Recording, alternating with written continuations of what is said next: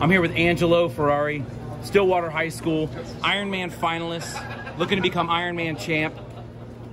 Were you guys here last? Nobody was here last year. What am I talking about? You guys have never been here before. Now, your brother wrestled here before, right? Excellent. Now, let's talk a little bit about coming to the Ironman. You knew a little bit about it, obviously. What was the mindset coming in? Just like, pushing the pressure, because I know every day, D, Kill, Landon, I got such great partners, Dax.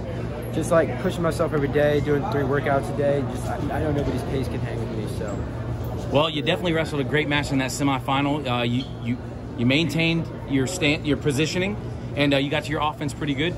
Talk about what the plan is for the finals, obviously to win, but more than that, talk through a little bit of match strategy. Where do you view how a match goes? How do you dictate how that match goes moving forward? Well, I want to wrestle in my positions where I'm best, and that's my offense, just getting to my attacks, my singles, my sweeps, and everything like that. And, I've always watched my brother's finals match, and his sophomore year he won.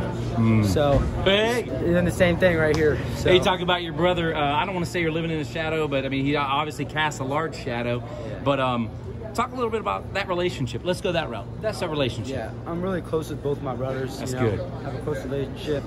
I've seen what it takes to be at the top, because he won NCAAs. My brother Anthony is top recruit in the country. So just following them, their hard work and their discipline and what they do. So well, you guys definitely brought it today, coming from Oklahoma into Ohio. Did a great job. Congratulations, man. Best luck in the finals. Yes,